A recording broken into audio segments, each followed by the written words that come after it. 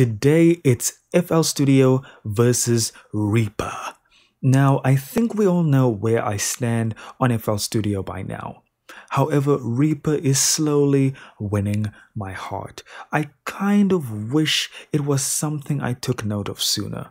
Right when you first click on the 60-day free trial, the devs say, hey, use this and enjoy it, and just please buy a license after 60 days or stop using it.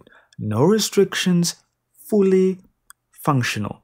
A great mixer, an okay piano roll, and way better routing than FL.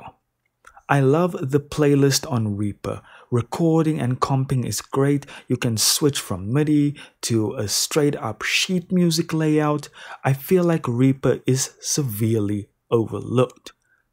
Probably because of its really steep learning curve and slightly dated appearance. I mean, if the look really bothers you that much, it's highly customizable. You can change this DAW as you see fit. There are tons of templates to download. So, contrary to popular opinion, I actually like the way Reaper looks right off the bat. Yes, it kind of has a bit of an old school look, but it's so neat and everything is accessible via shortcuts. Unfortunately, Reaper doesn't come with much in the form of VSTs, however it does have VST support. The stock VSTs have a very plain and simple interface with no good looking visuals to speak of. The shortcuts on here are plentiful though, and I know FL Studio has them too. Do not confuse the limited synths and VSTs with a lack of functionality, because Reaper can do it all. FL Studio looks great and has a very eye-catching UI. Everything is in various windows, so it can start to feel cluttered or annoying having to constantly open various windows, especially if you're coming from a more linear, straightforward DAW setup. The first thing you will notice is the channel rack, a step sequencer that makes programming loops really easy, and it plays a big factor in the popularity of FL Studio among beat makers and producers. FL Studio's piano roll is the best I've used so far. Going from FL Studio to another DAW and using the piano roll feels super clunky. And I can say that's how I felt in Reaper. It just didn't have the ease of use that FL Studio has. Though I would chalk it up to them not being as beginner friendly as FL Studio's piano roll, from what I've read on obviously the most important source of info, Reddit. Even the piano roll is customizable in Reaper. So FL Studio now not only supports stem separation, which to me is a huge deal, it is also able to master your tracks for you.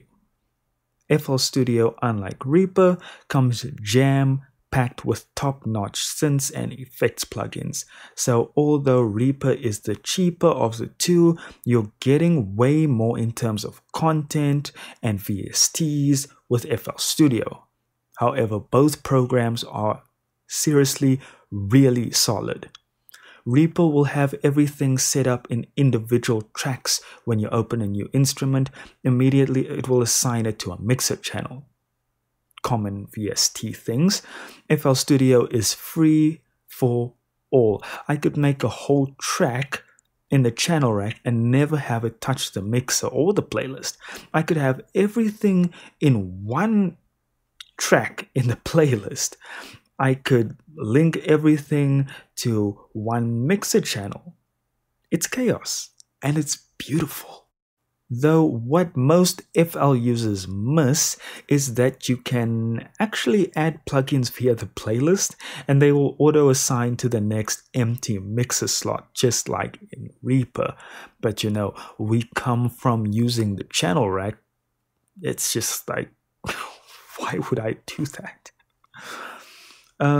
Random side note, in Reaper, I can just press V and have my volume automation immediately appear under the corresponding MIDI or audio track. I wish FL Studio would do this. Maybe it can do this and I just don't know about it. So if it can, just let me know in the comments. I really need that feature.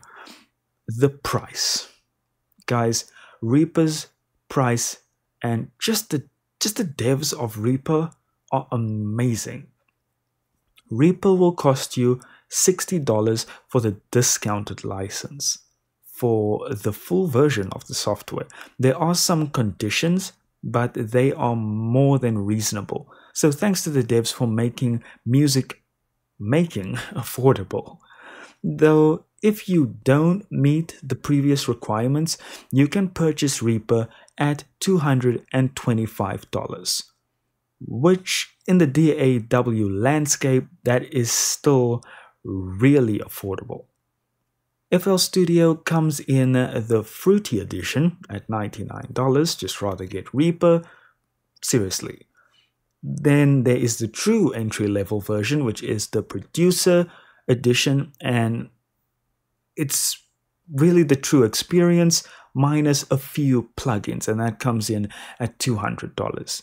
Signature Edition has a few extra plugins at $300, and lastly the All Plugins Edition at $500. You are getting a lot out of these DAWs.